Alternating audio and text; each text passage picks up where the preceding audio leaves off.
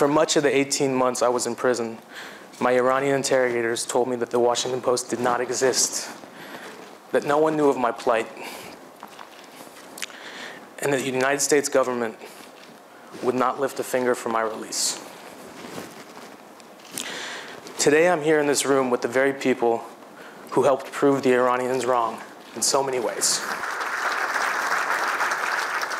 One reason that so many people in the media today are prepared to tell the truth, to stand up to powerful interests, is precisely because the Washington Post proved that not even the President of the United States is above the law. Let's cut this digital ribbon.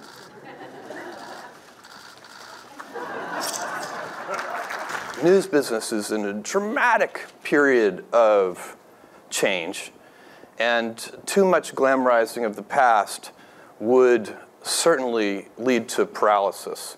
And one thing I know for sure is that complaining is not a strategy. You've got to deal with the world as it is and move forward.